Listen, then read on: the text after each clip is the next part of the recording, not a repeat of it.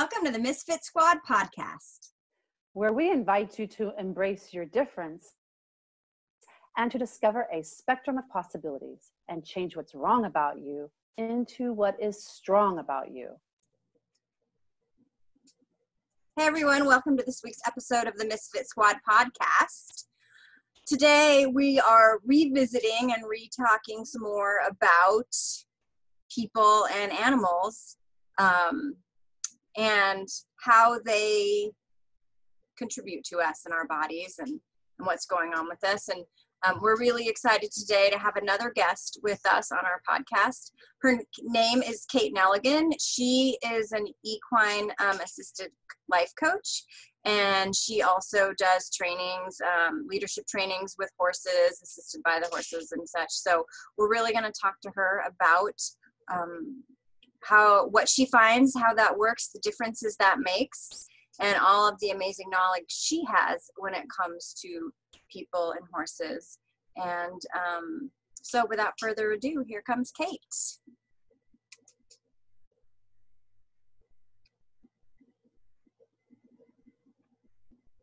Ta-da! There she is. Yay. Hi, Kate. Welcome to the show. Thanks for having me. You're welcome. So we're super excited to talk about what you know about people and horses and healing and sensitivities. Yes. So I didn't really, because of course I'm a spaz, I didn't get your bio in advance. So tell us a little bit about yourself, because I did not say enough. Sure. Well, I'm an equine-partnered life and career coach and healer, speaker, and author. And essentially what I do is I partner humans and horses together in personal and professional growth and transformation. Because horses are so incredibly intuitive, I work with their gifts as well as my own intuition and gifts to help people essentially become clearer, calmer, and more confident so that they can create more of the change they want to see in their lives. Awesome. That is so awesome. Yeah. So where should we start? What should we talk about first? Well, I love if your listeners are in that space of thinking about, instead of thinking of what's wrong, shifting into the solutions, right? And some of the solutions that I feel like horses showcase, some of the ways of being that horses show us and role model to us that are more solution. And then we also were talking a little bit about sensitivities, like how horses are so sensitive and how people can learn from them there too. Mm-hmm. Cool. So why don't we, because we've actually sort of leading up to this, we've been talking a lot recently about sensory challenges. The senses, what are the senses? How many sensory systems do we have in the body? And Trina and I both personally experience a lot of personal sensitivities. So it would be really interesting to talk about that and because horses are highly sensitive, right? So what can they help us with? What can we learn from them? Yeah, so they are. They are prey animals, and they're one of the largest prey animals. If you think of that, 1,200 pounds, that can take off at a moment's notice to protect itself from a predator, and that herd mind of them all moving together in a herd in the wild. But essentially, what I think is so fascinating is that they are so sensitive, and yet because they've been domestic, they've really learned how to domesticize. They've learned how to partner with us. And they use their sensitivities to read us, right? They know our emotional state as soon as we show up and we're around them.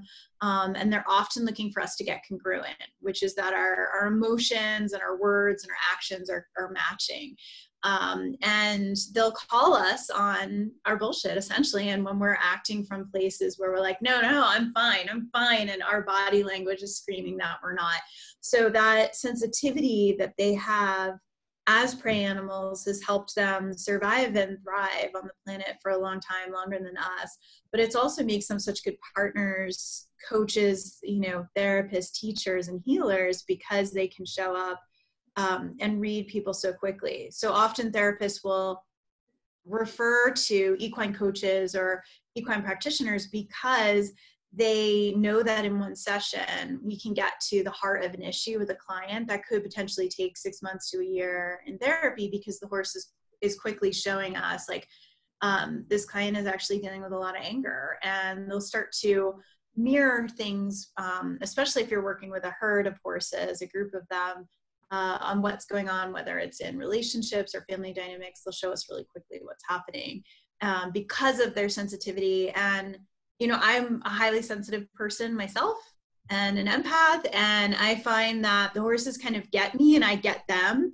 And so I think a lot of what the horse world can actually learn from horses too is how to slow things down and how to even soften touch. A lot of people are like patting horses or being bigger with them than I think they even really need to be, because horses are reading so many minute little moves, which helps us learn too, because we're often communicating through body language, right? Like so much information. Yeah, one thing that's interesting, well, two things popped. Like, actually, just this morning, there was a farrier at their ranch trimming and shoeing a couple of horses. And the owner was like, what's wrong? What do you think happened? Because both of these horses are normally very easy, right, for the farrier. But they were like jiggy and stompy and then like about 15 minutes, we were like, well, that farrier is not in a very good mood today. And even my friend, who's like, not really into, not into the whole like aware and, all the stuff that we talk about, she was like, I think it's because he's in a bad mood. That's great. Yeah. Right? So that's just so funny to me that we're talking about this, and I didn't even realize that, like, I just had that example this morning. And then one thing that I noticed that's changed for me is, and I'm sure you've had something, we were all trained, we learned behaviors about how to deal with a horse who's like misbehaving or, and I find that a lot of what I was shown how to be with a horse is to react and to correct them for misbehaving. And what I find I do more now is take a breath and be like, well, what am I doing? What am I exhibiting in my body right now? Yeah. Instead of just like, stop being a dickhead. Yeah. Which I sometimes still say, but it does make me check with myself. And also, there's nothing quite like a 1,200-pound animal showing you 6 feet away from you what's coming up. Exactly. And what's neat too is that if we can learn this from working with horses by partnering with them on how to check ourselves, our own emotional state, our own thoughts, our own energies, that we can do that then in our partnerships, right? In marriages and relationships, exactly, with our kids. I find so often when I'm coaching moms even that their kids are mirroring stuff for them to see that's going on and their own anger, and then the kids being angry. And so, that what I love about horses is you can bring in, and I've done this in groups, you can bring in 6 different people and have one horse, and that one horse is going to act differently with the 6 different people. The horse is not a chameleon. The horse is not changing to be a different horse. The horse is showing through this kind of reflective way of being what's actually going on with each person. And so, it brings up so much for people if they can't get a hello from a horse, and then they have this story of rejection, but it's like, what's going on inside of you that may not be allowing that horse to come into your space and greet you, and how do you shift? And what's so cool is we create change in real time. Like, we're actually doing things in real time with our whole bodies and our mind and our emotion to see how the shifts can change, and the horses give us immediate feedback, which is so cool. It is so cool. That's an awesome example of like having like 6 people working with the horse, and the horse is showing and reflecting back.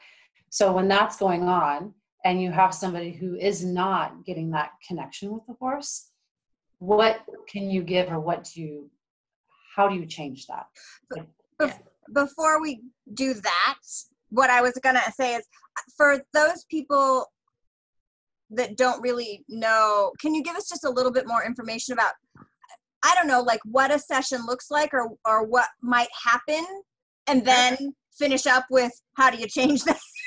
Trina's question. Yeah. Just for people who don't know what it is. They're like, what we're even talking about. Yes, for sure. I know it helps to have that mental picture. So, we are on the ground without tack or equipment on a horse, allowing a horse to be fully themselves in an enclosed area of some sort, a pasture or a paddock or arena, and the horse is willingly choosing to interact or not interact with humans that are there. Everyone's on the ground, there's no riding, and there's often an intention stated in the beginning of something someone wants to work on, whether they want to grow trust or they want to grow self-love or they want to work on leadership or mindfulness.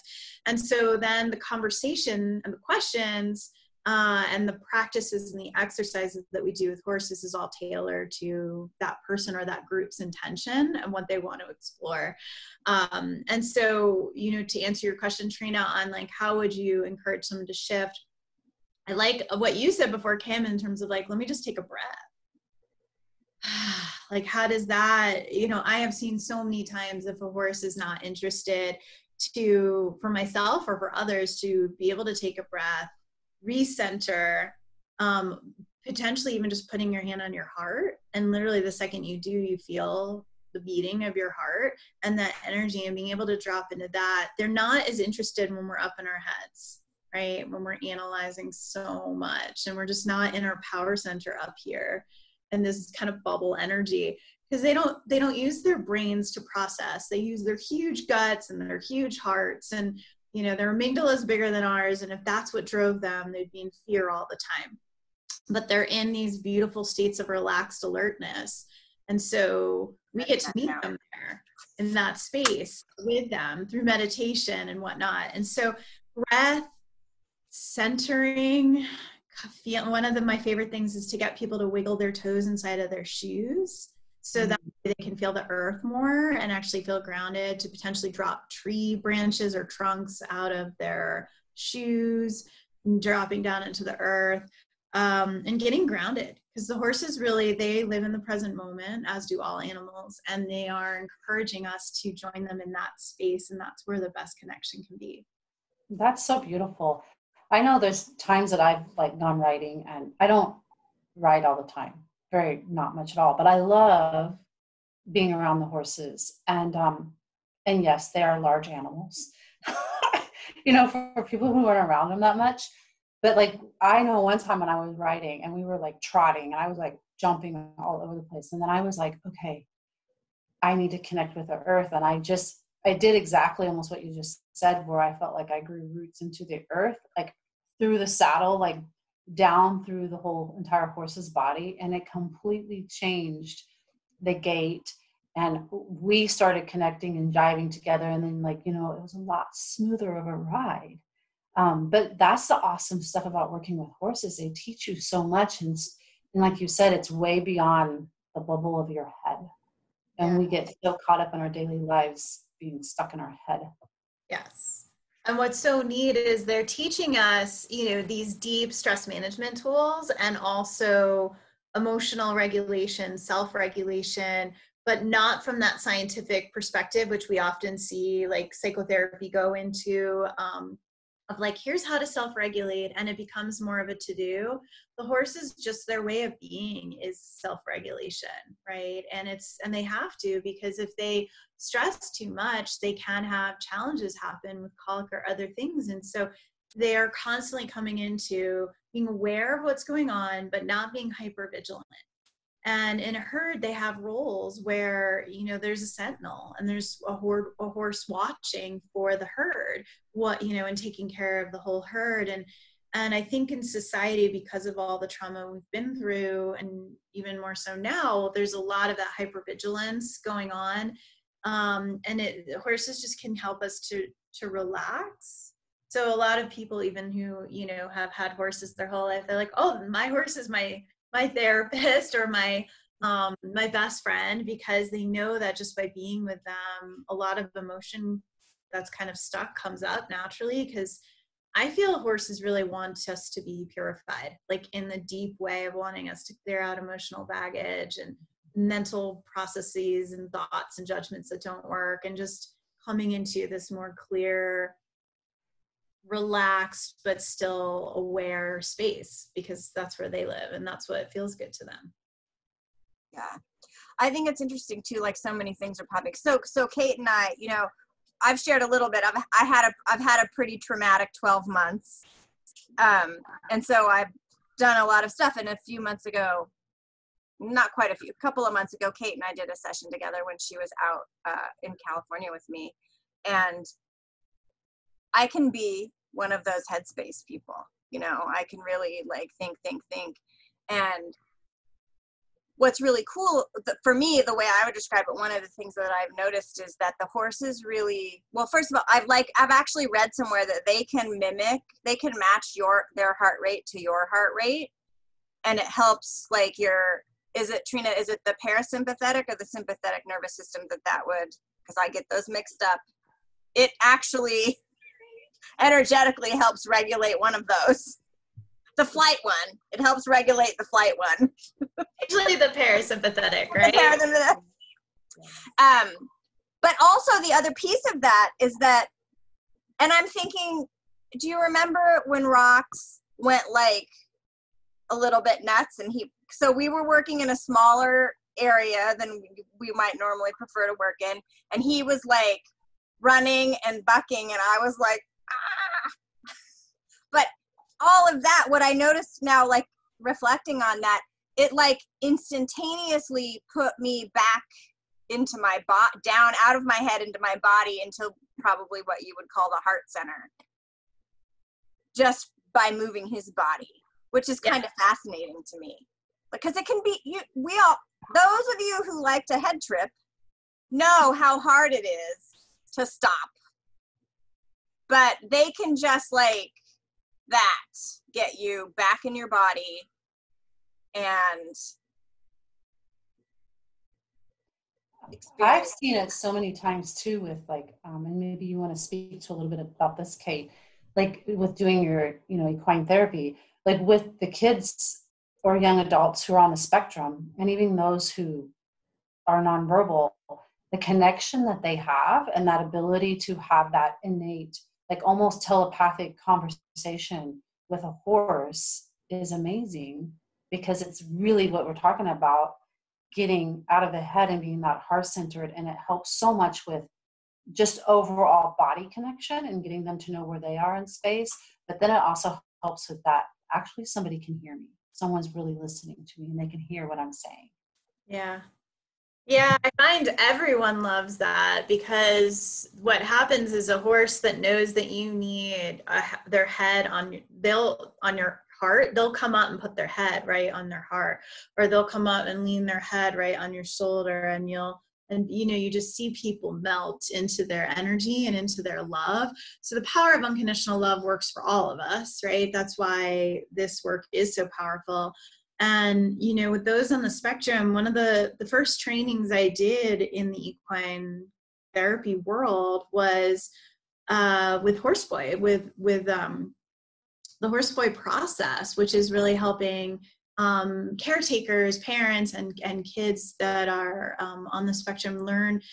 Some of it was mounted work, but these somatic poses, which I actually have done many for myself. And also with clients that are not on the spectrum, but having, your hands and your arms laying over the front of a horse's neck, laying backwards into a surrendered position over the back of a horse, and then turning around and doing it that way. And I've had, parents tell me they've never seen their kid that calm. They've never, had their kid just get to that point, because I can sometimes work with like hyper kids as well, and just starting to just deeply relax. And we train to the way of the horse. And I'm often saying, like, what if we could be more like a horse, right? What if we could, because they have such evolved communication systems, ways of being. People love their majesty. They love that love. And so I just think we have a lot to learn from them, and everyone takes something different when they come, and horses seem to know exactly what to do. We are often saying like, oh, you can't make this up, because it's like so perfect in that moment. And we do have to be in our bodies, to your point before too, Kim, because we don't want to get stepped on. And horses can move very quick, and they're very big, as you said too, Trina. And so it's that matter of being able to be so in your body that if you need to take a step back, you can. If you need to put your arms up to draw a boundary, you can. And so it really helps people, because besides maybe the gym or certain sports, when else do we just naturally get put into our bodies? But that's where the present moment is felt the most, is when we're in our bodies. And that's actually where we access all of our power. And especially for women, like lately, just this, I was working with a coach the other day, and it's like dropping into the womb area too, right? And how much power there is there in the stomach and the gut, and then our heart. Like there's so much more to us than these just walking heads, you know? It's interesting too that, I mean, just the way that you're talking about it, why it's become such a big thing for people on the spectrum, and for nonverbal autistic children, and also for I have a friend whose daughter has CP, and she goes, you know, at least once a week, and I'm realizing, like, it's very difficult for those people with those challenges to be present in their body. Yeah. And what's really cool is that they're able to do it with the horses in a way that isn't hard, that makes it ease for them to do that. That's really cool. I can't even, like, it makes me almost emotional to think about, like, the relief they must experience being able to, like, be with their body. Yeah, like Kate was talking about earlier, you know, when she was talking about being highly sensitive, Mm-hmm. and the horses are highly sensitive, and that's what I've seen a lot. Like all of us who are empathic, or you might want to say an introvert, highly sensitive, really aware, and those on the spectrum, or even with CP, and I've even seen it with like Down syndrome, where they are so aware of everything going on around them, and so are the horses. So it's like finally being able to identify that in yourself, like you were just saying before. It's like that reflection of what's going on, and then to perceive like the whole strength and power of the horse. It does. I've seen kids, young adults who are like, that are, you know, all like looking around everywhere, and as soon as they're around a horse, it's like, whoa, and they're completely present. It's such an awesome experience. It is. I love watching them focus and land, right? Like they're so, and I, as a kid, had a lot of like ADHD, and riding was the best thing in the world for me, because they say it gives us a lot of empowerment. And that was one of my favorite moments, was watching an autistic child get on the back of a horse, and, you know, on the ground was in what I would call a flare, but just a full expression of, you know, emotion and movement, and, you know, what would to another person may look like chaos, but then gets on the horse, goes into verbal expression, is able to answer questions. How are you doing? Good. Can you tell the horse to go right? Right. Being able to talk to the horse, huge smile. Like, it's like the fastest transformation. It's like watching a different being. And what I love, you know, even though I don't work a lot with autism, I love watching any person come in and like a little more like this, more from, you know, they're hunched over, more sad, more constricted, more stressed, a little like just heavy, there's just heavy energy there. And then in 2 hours being like bright and light and glowing and like feeling amazing, and being able to take that with them for the day. And it happens to me every single time I go out with them. Like, no matter whatever state I'm in a heightened, higher, lighter way of being afterwards. So that's my favorite thing, is to watch people just have light, like have their energy lightened by them. So true. So true. Cool. Did you have another question, Kim? Well, I actually, just before, I do think it's curious. I think that people might be curious, even though I know it's sort of slightly off topic. Because I don't see loads of people doing the equine coaching or the equine assisted stuff in terms of leadership. And I know that you've actually done a lot of that. And I'm curious for lots of reasons, but I'd love to talk about that, and like how you use it, or I don't know. Just because I think that, like, I don't know. I just would like to hear what you know about like the horses and leadership and how that is, because that's different but similar. So I just would love to hear a little bit about that. Yeah, I will. Thank you. I feel like there's two types of work. One of which is the more quieter, the highly sensitive person who is working on like self-love, emotional intelligence. We're doing meditations, we're doing healing.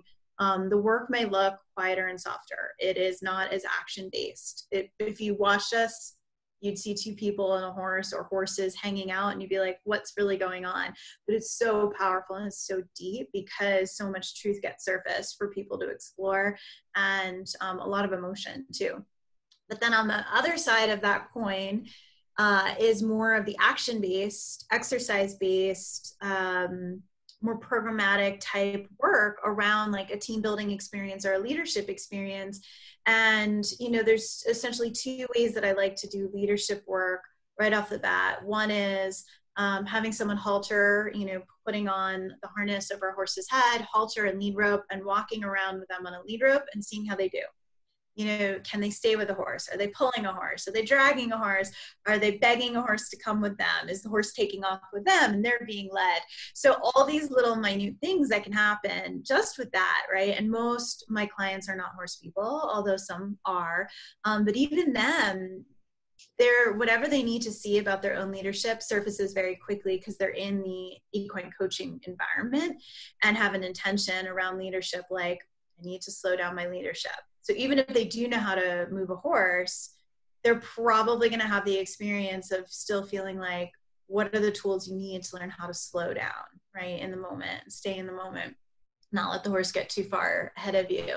So that's one way, is with the halter. And then the other that I love is the liberty work. And actually without any tack or any equipment, how do you essentially, pick an area in an enclosed space and have a horse join you and walk side by side with you to that area? How do you create a plan and start a leadership journey where you're just basically through energy getting a horse to join with you?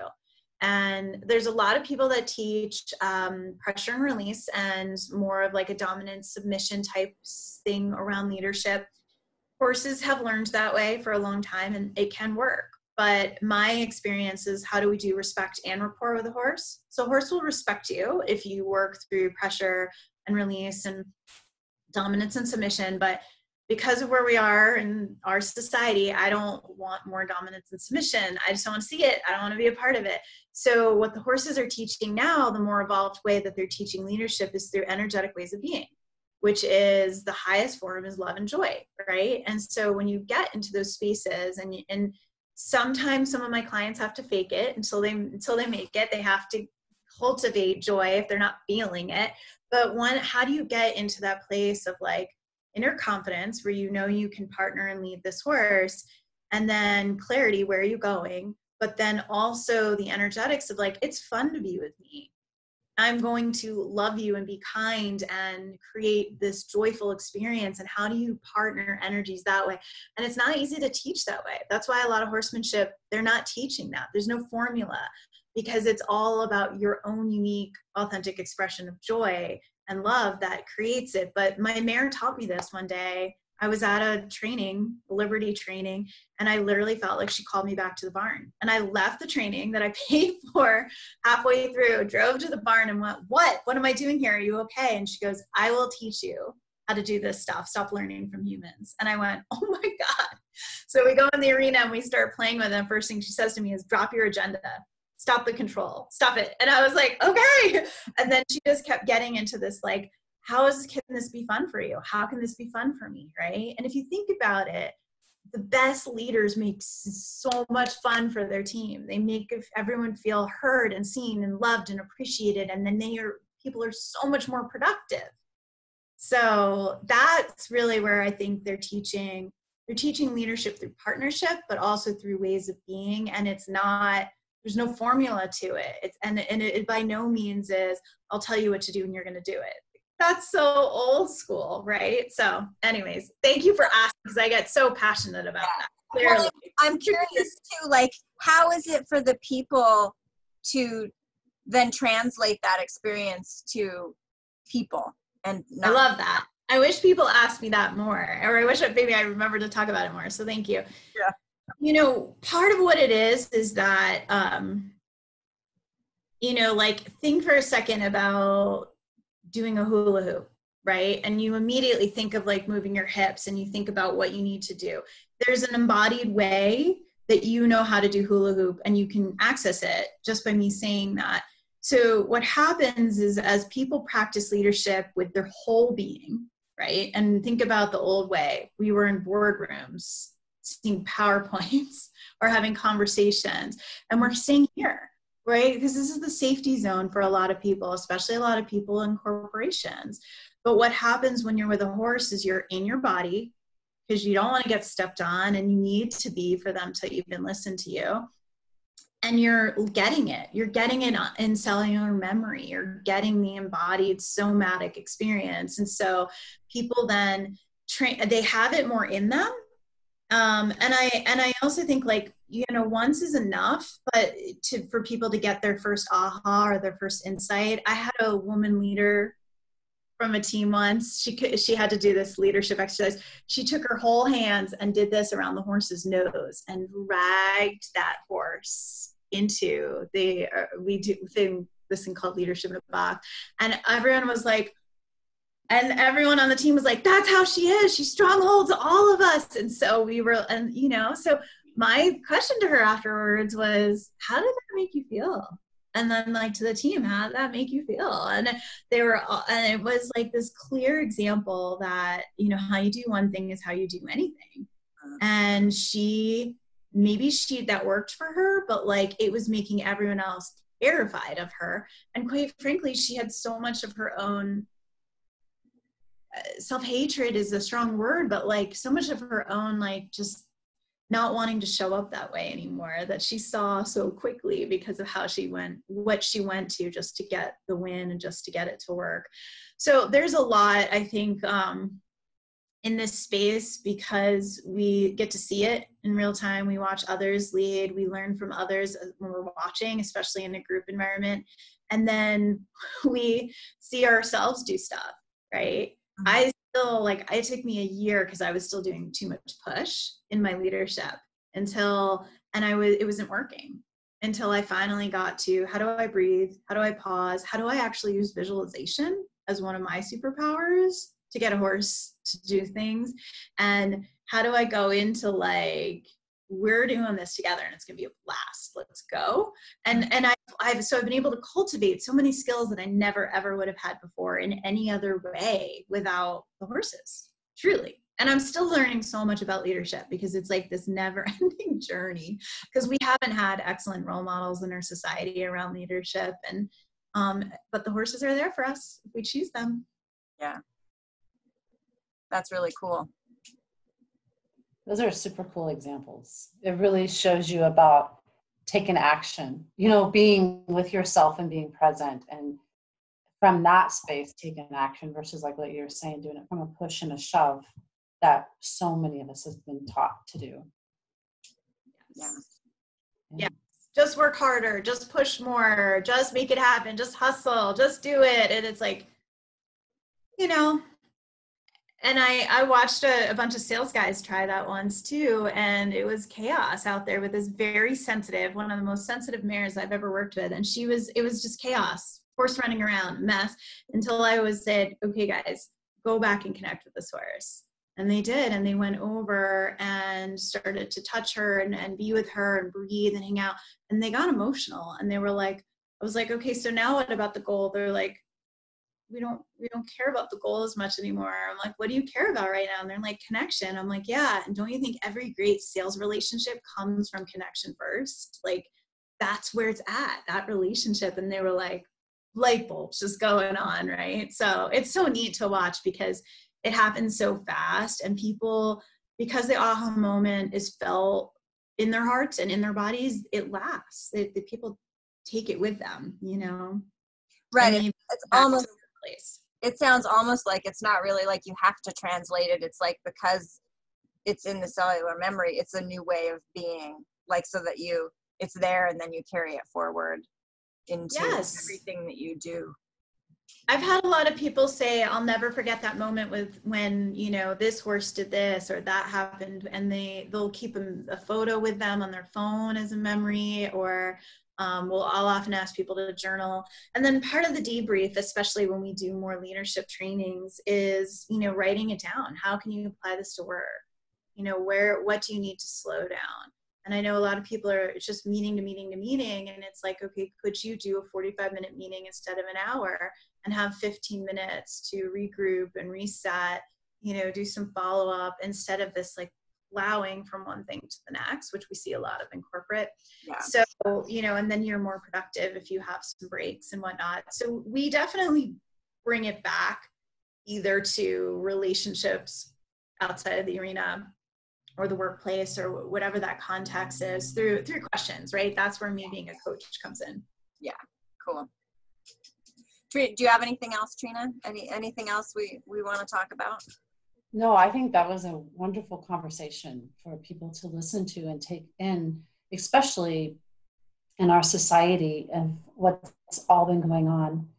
Just being able to like be present, like Kate was saying, and take a deep breath and observe and acknowledge versus doing that whole push and shove and how much you get done. I mean, it's really changing the whole definition of leadership. Yeah. Cool. Much more of the feminine is coming in, which is what we need because we've been out of balance for a while. So I'm excited to see people embrace mindfulness more because that's really what it is. So, and I love how you said observe because that's a lot of it too. Yeah. So if people want to find more about you and where you are and what you're doing, how do they do that? Yeah, sure. So current website is consciousrockstar.com and it will eventually be kateneligan.com. I'm on Facebook, on Kate Neligan, Kate Neligan Equine Coach on Facebook. Same on Instagram, Kate Neligan Equine Coach. And I have a Facebook group called Equine Rockstars, which is all horse resources, inspirational horse content.